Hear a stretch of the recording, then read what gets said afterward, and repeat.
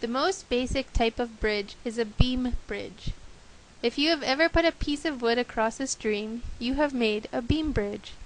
The piece of wood is the beam. Let's first think about the forces at work. When we put the wood across the stream, there will be very little bend in the wood.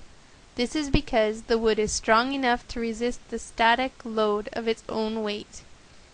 However, as we add an external force in the form of a dynamic load, in this case an orange block, the wood will begin to bend as this dynamic load combined with its static load is too much for the wood to resist.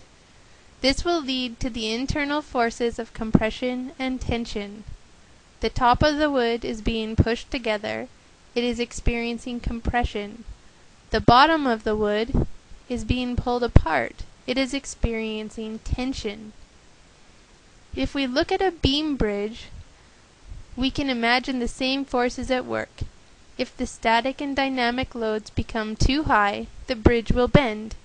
This will lead to compression on the top of the bridge and tension on the bottom. Engineers use concrete or steel beams to resist this bending. The thicker the beam, the better able it is to resist bending.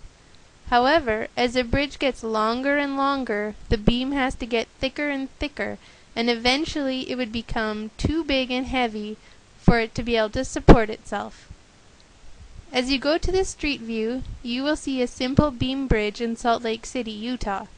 This bridge uses many steel beams to support the road above. As you move under the bridge, look up at the beams. What letter of the alphabet do they remind you of? Here's a hint. It is a letter between H and J in the alphabet. This type of beam helps to spread out the force.